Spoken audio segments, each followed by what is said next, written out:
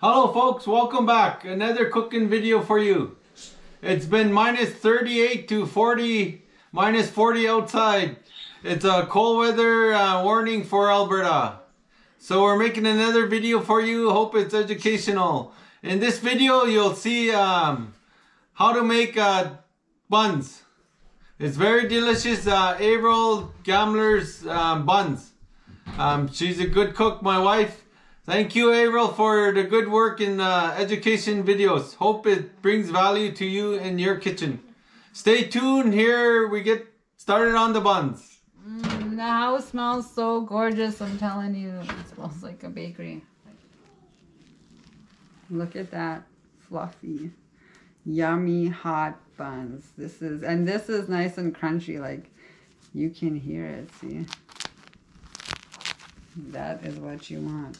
So today we're gonna make some buns just the way I do it, the way I was taught, and then I kind of just messed with the recipe a little bit, and now I kind of make it the way I like it. So I'm just gonna show people a quick, just a 3-cup one, 3 cups of flour that will make about 2 dozen pans of buns. So you'll need flour, salt. I just put my flour in here and keep it fresh. Salt, you'll need oil, and you will need this yeast. I use this all the time. I always use quick rise. Unless I'm making pizza, then I'll use traditional. Milk, eggs. That's about it. Okay, let's do this. Okay. So you'll stand at the bowl. So we're gonna use 3 cups of flour, but I lost my 1 cup, so we're gonna use half a cup. Basically,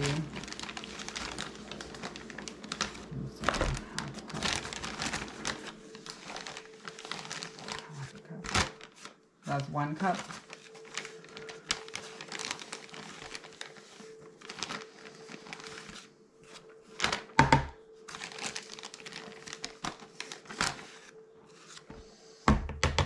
That's 2 cups.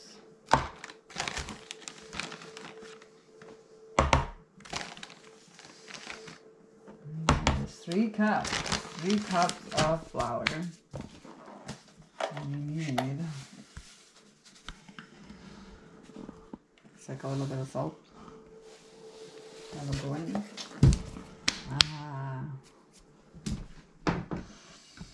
That's it for the dry. Yep. We'll put that aside. Stir that in a bit. Give us a minute. Okay, now we're gonna activate the yeast. This is important. For every 3 cups of flour I will use like 1 package. Sometimes you can get these in the 3-pack. I'll use 1 package of quick rise because it's 11 mils. So for 3 cups of flour, you'll need like 11 mils of this quick rise. So I'm just gonna use the baby's measuring thing, but I'm gonna put 11 mils in there.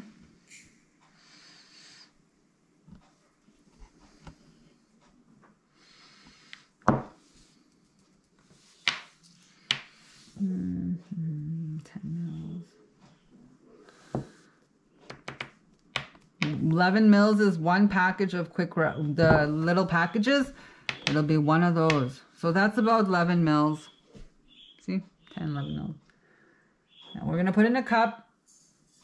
We're going to, the sugar, we're going to put a dash of sugar. Sugar is going to help activate the yeast. Look, you just need, you know, teaspoon. Give it a little mix. Then we're gonna run it under just a sec.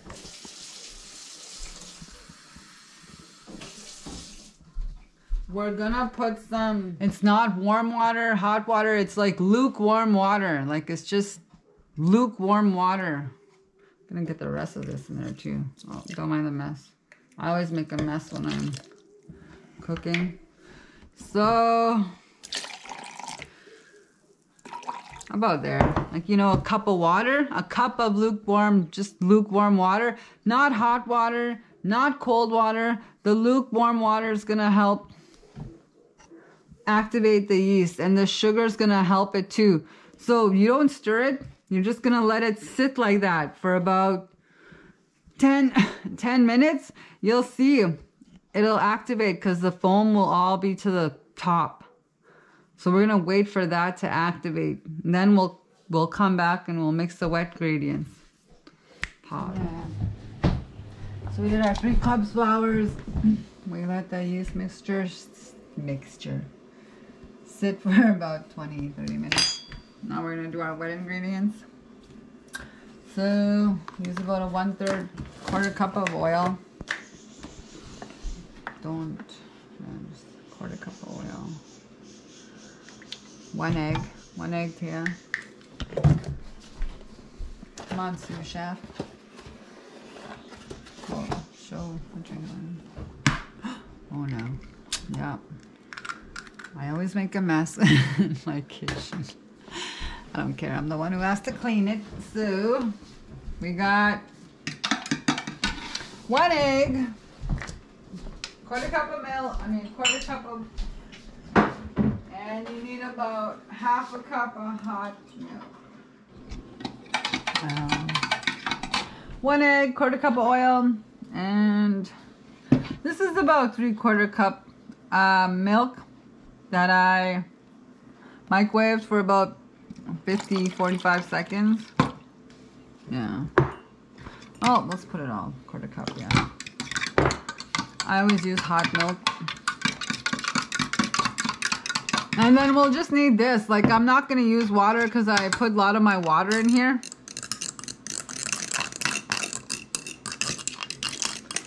I like to let my yeast activate in a lot of water. There's about 1 cup of water that I would have put in here is in the yeast.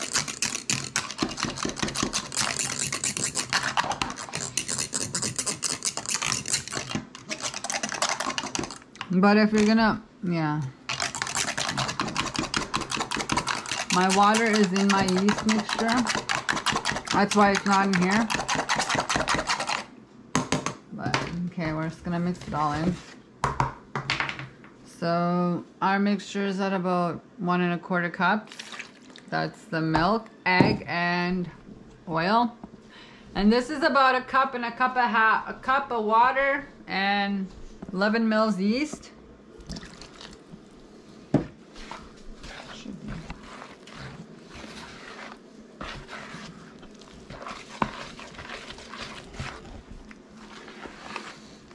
I usually make like 12 cups at a time.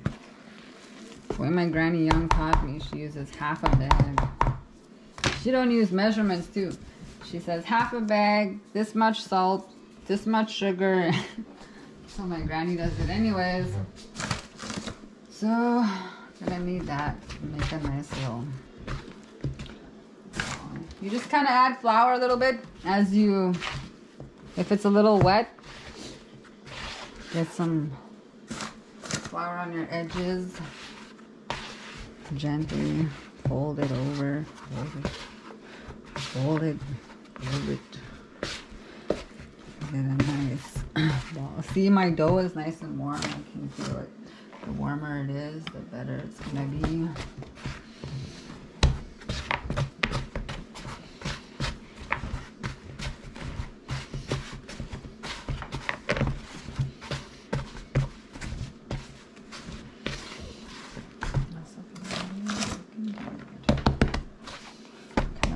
Pizza dough. You can make pizza dough almost the same way. You would just need traditional yeast, olive oil. So that's perfect. See? Beautiful little ball. Just a second. I got me a nice clean bowl. And you always want to oil, put a little bit of oil on the bottom of your bowl. It looks like lots, but it doesn't. You're going to need it. Rub it all over. Then I always go like this. I'll put it down this way first, then I'll flip it over. See? Nice one. And then you're just going to cover it up with a towel, tea towel, for about half an hour. That's it. And we'll come back and check on it in about an hour. half an hour, 45 minutes, something like that. I'll let you know. We're gonna punch it down, then we'll let it sit again. Okay, it's been 45 minutes. Our buns have been rising. See, nice and fluffy, rolling with it.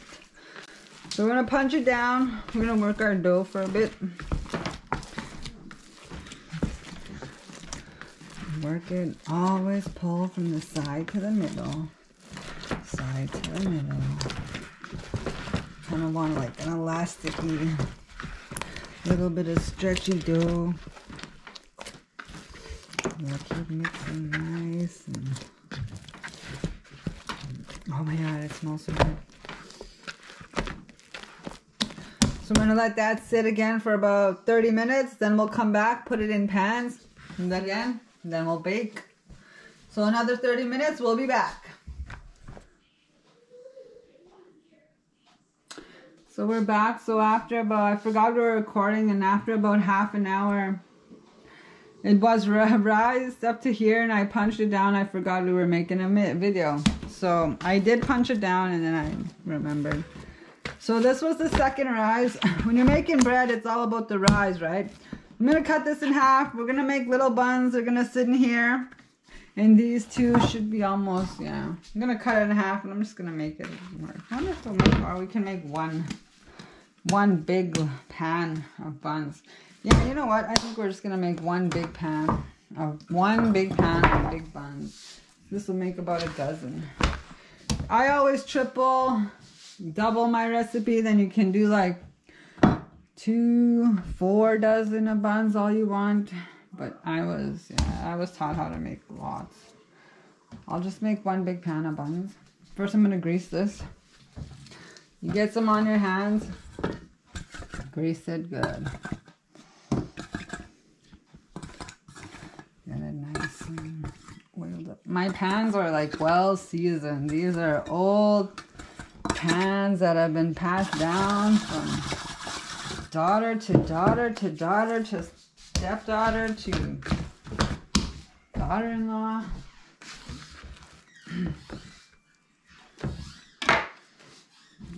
Then I fold it to the middle. I'll do it slow. Slow. Fold it to the middle. Fold it to the middle. Fold it to, just keep folding it over gently. See? Flip it over. Pow. Good? Another one. Fold it to the middle. Hold it. Oh God, sorry. Okay. I fold it to the middle. When it's kind of sticky, I just like rock it, but you just work it gently, you know? It's just like making dumplings. Want to have your hands a little greasy, nice, clean, washed, greasy hands. These are going to rise in here again, so they're going to get pretty big. I usually make them a little bit smaller because I let them rise for about an hour in the pan. Then I'll cook it on high heat. But these are going to be big ones. Somewhat big ones. So you just roll them out.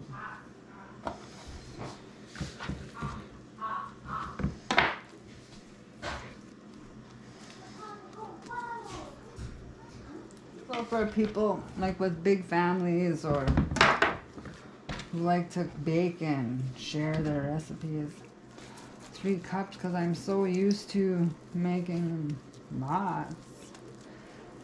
I make lots and I try and give them away while they're fresh. Because nothing beats a fresh hot bun. Put butter on it and it melts and it's so good. Who remembers going home when they're small after school, getting off the bus, coming in your house and smelling fresh buns? Oh my God. I still remember those days.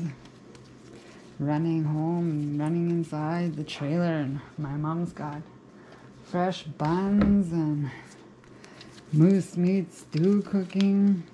especially in the fall. Oh, those are the best days. Okay, so 3 cups made this, which is perfect for, you know, a couple people. Then I always grease my hands, and I grease the hats, like the tops, because these are gonna get sticky, and you don't want them sticking to your like towel. Like I said, you use your same, like your baking towel. People always have a, you know, a baking towel. I also use plastic wrap, like saran wrap. I'll just break off a piece and put it on top. Even that will help it faster, the rising process faster, because I don't know, it heats up, warms it up at the same time. Let that cover up. So that's gonna sit like that for what? We'll time it, maybe half an hour, 40 minutes, and then we'll come back and I'll show you how big it gets, and we'll throw it in the oven. Okay. Okay, so it's been 45 minutes since we've had the buns rising. I preheated my oven to 400 because I cook it fast, but you want to preheat it. Always preheat your oven, or otherwise the bottom will burn. See? Wow. Told you we're gonna have some big buns. Bread. Buns? Buns. Okay. I'm gonna preheat the oven for a couple seconds. That's how it should look. Remember, we let it rise for 45 minutes. And a big tip is, you need your house nice and toasty. You can't leave the door open and let a cold draft in. It will just kill your yeast. You won't have buns. Your buns will just quit rising. They'll deflate and whatever. But my house is nice and toasty. Oh, there goes my timer. My house is nice and toasty when I make buns. And these are getting ready to go in. So mine is almost done preheating. I'll just give it another couple more, maybe another minute, and then I'll throw it in. Stop it. Oven's preheated. We're gonna put it in gently. Don't touch your things, because once you pop it, it'll pop. I don't know how long that's gonna take. Ooh, gently. Okay, we'll time it anyway. Maybe 10 minutes or so. But I'll run my timer and I'll show you when I come back. Okay. 10 minutes. Oh my lord.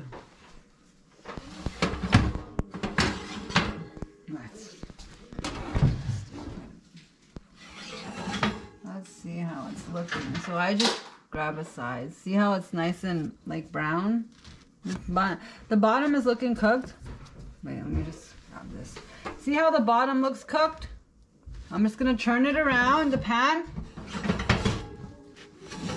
It's gonna continue cooking a little bit, but I'm gonna put it on broil. See, it's cooked 10 minutes.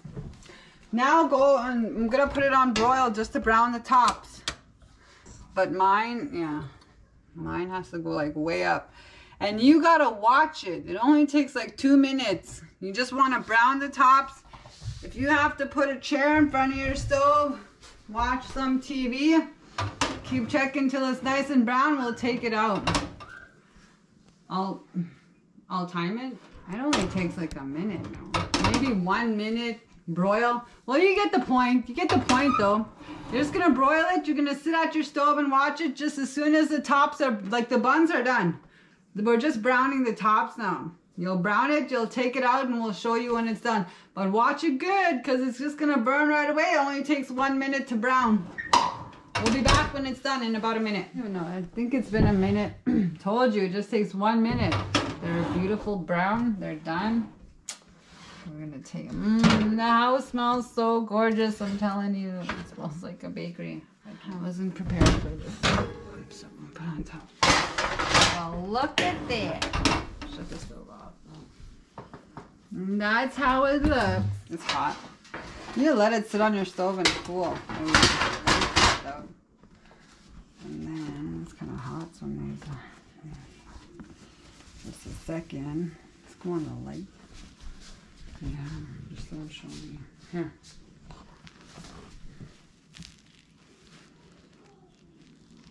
Look at that, fluffy, yummy hot buns. This is nice and crunchy, like you can hear it, see? That is what you want. Gorgeous, right? Put some hot butter, send it to your grandma's. That's how you make buns. Thanks for watching.